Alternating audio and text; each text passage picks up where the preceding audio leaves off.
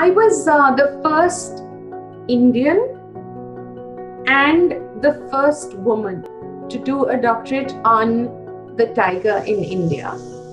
And I was at the University of Oxford. So there was a story waiting to happen. And you combine that with the background about my family and, who we were, what we were doing. It just became this fantastic story that caught the eye of National Geographic, and they called me the Tiger Princess of India, and that's how I got the title. And this was when I was 21, so it was incredible. It was every dream come true.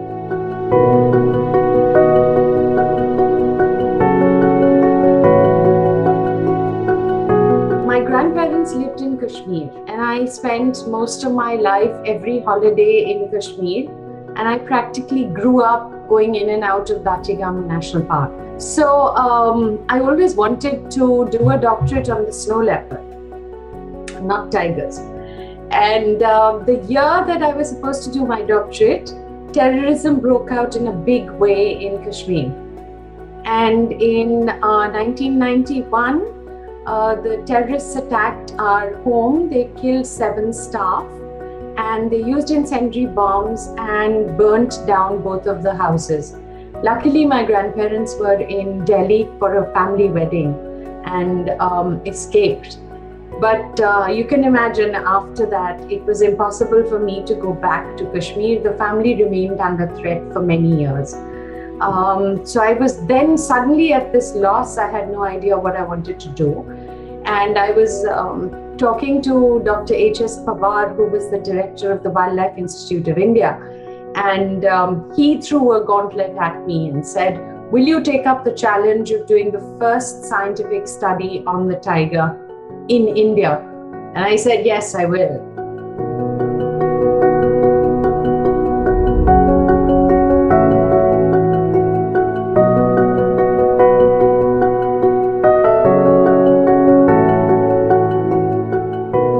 I actually decided I wanted to be an ecologist when I was 6, which is in the 70s. So nobody had heard of the term. And my father was one of the people who actually started and pioneered the wildlife conservation movement in India with many of his friends. And he was advisor to Mrs. Gandhi, Mrs. Indira Gandhi, on wildlife. I had to overcome the challenge of people thinking that I was doing what I was doing because I came from a privileged background and I was my father's daughter.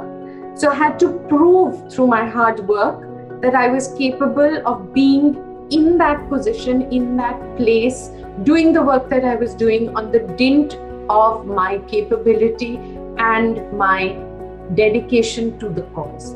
And it's a huge challenge. People just don't take you seriously. And if you combine it with being a woman, combine it and being an Indian woman, then it just triples the challenge, because people just look at you and you're the only woman in a room full of men in any case. And people used to call me the girl in chiffon saris who goes into the jungles. And also they expect you to sort of be always in those khakis and browns, and you need to look like a rough, tough outdoor person.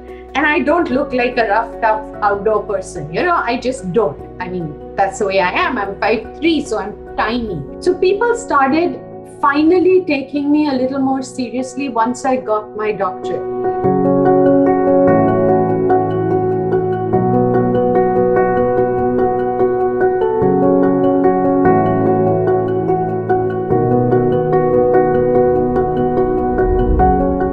The Wildlife Institute had been newly set up, and there was a lot of political talk about what was happening at the Institute and the decision making about how the Institute was going to be. And my father was one of the founding members of the governing body of the Wildlife Institute of India.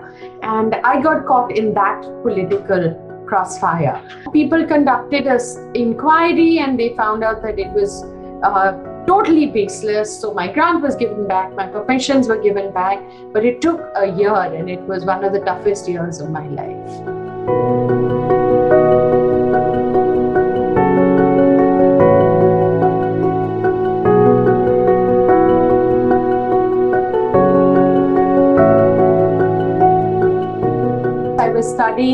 social organization. I was studying behavior. I was studying prey-predator dynamics. I was studying distribution patterns of prey. I was looking at management issues in terms of legislation.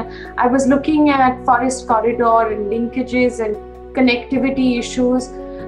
So it would involve about, on an average, I was in the field 5 years, 9 months of the year, continuously, sometimes working 16, 18-hour days. So it was a lot of work, and you work day, you work night, you work through the rain, you work through the heat, you work through sub-zero temperatures. Today, when I sit and I look at all my other friends who work in mainstream jobs, you know, the life they had as a student growing up, life on a campus, life as young executives in different companies, the parties, the books they read, the concerts they went to, the whole social life that they had. I never had that. I mean, I lived in the jungle most of the time by myself, learned to depend on myself for company. And in those days, we didn't even have connectivity. So there was no mobile phones. There was no way of telling my parents whether I was okay or not. Every weekend, I would go into town, and there would be one of those telephone offices where you would, go in and do these long distance trunk calls where you dial from this dial thing on the wall and extend it for 5 minutes at a time to get to the thing. So it was a different era totally. And of course, taking photographs was a completely different thing, because you had film in your cameras, and the films had 30 something shots, and you had to change films in the middle, and so you could lose a really important moment because you've run out of film, and you would not know what you've taken because you had to come back to the city and develop it. And the same thing with camera traps. I invented camera traps with the help of IIT Delhi to use for tiger monitoring. And you would get, you would see pug marks coming up to the camera trap, and then you could only hope that, you'd got something. And again, it would be 3 or 4 months before you saw what you had got and were able to analyze your studies. So, it was, we actually invented camera traps using the sensors that are used for security cameras. And they were quite big. I mean, something about that size for the 2 sensors. And then you had a great big metal box with the camera inside, which you had opened up and attached wires to the circuitry and changed the whole circuit, created a little circuit board which went into the camera so that it would be triggered by animals covering the infrared beam. And then I had these huge iron poles which we had to put into the ground and lay out all this wire and put these camera traps, and the batteries would last 1 day. So you had to go back to every camera trap every day to see if the film had finished and to see if the battery had finished. And you never knew whether the film had finished before the tiger had got there, or you'd actually got pictures of the tiger. Because if a bird or a monkey came and sat in front of the camera breaking the beam, then you would get 36 pictures of monkey. So, it was just crazy. And it was some days when we would be in the park moving, and I had permissions to be on foot. So I have walked every inch of Bangagarh National Park. I have climbed the mountains. I know every little water hole. I know where, tigers go to drink, where sambar kneel and find water inside rocks in the summer. I know all the little places. And we would go to these places, and sometimes by the time you got to the last few camera traps, I had 21 pairs. By the time you got to the last few ones, it would be getting to dusk, and there would be a lot of tiger movement. And you would actually have to walk to one of these water holes and shoo the tiger off, put your camera trap, and run back out. I've never really been terrified. Definitely an adrenaline rush and your heart goes boopity boom in your chest, threatening to run out. I've been attacked a few times, most often just a mock, just to warn me off, but a couple of serious charges as well. But I live to tell the tale, so it's okay.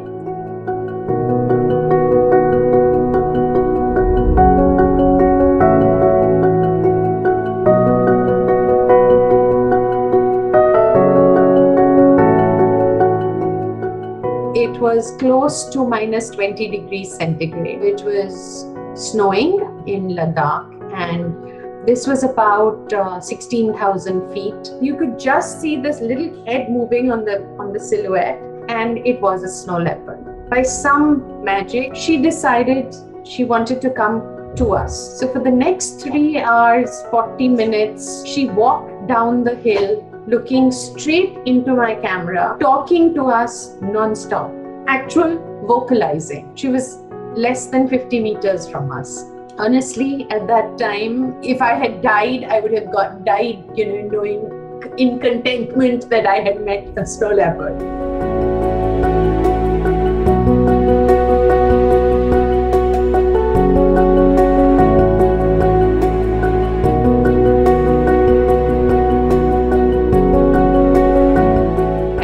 Of 21, you were on National Geographic, and people across the world know who you are and people know what you're doing. But it also added a lot of problems to my life because people had way higher expectations from me. Jealousy and envy became very, very much a part of my work life. A lot of people actually tried to put me down. People made sure I didn't get any high positions. There was a lot of opposition for what I did. So there's a good to it, there's a bad to it, and it's something that I'm stuck with. It's a part of my life. But it's a part of, I think I need to move on from that now. And there's so much more to me than just being the Tiger Princess of India. But the Tiger Princess was a huge landmark in my life. It was important. I will always realize my responsibility to meet people's perceptions of being the Tiger Princess. But I think there's a lot more to me than that. I need to maybe tell a little bit of an incident, maybe from my own side, because I've now found the courage to talk about this. I've never really spoken about this, but I think it's really important that people know that, like a lot of women in India today, I too faced domestic violence and problems from my husband.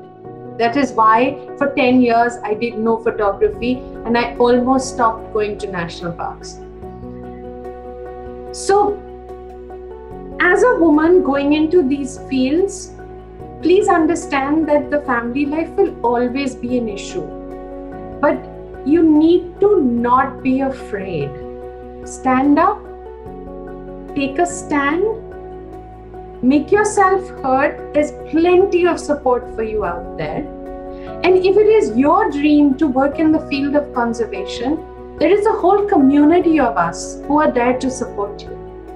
And I went 10 years with this big gap in my life. And I was so scared picking up a camera after 10 years because I didn't even know whether I could do it anymore. And look how much has changed for me in the last 8 or 9 years. So this is something that I really want to tell people that, if you have children and you have family pressures, don't worry. It's never too late. If this is your passion, you can do it at any time. And choose ways to reinvent yourself. That's very important.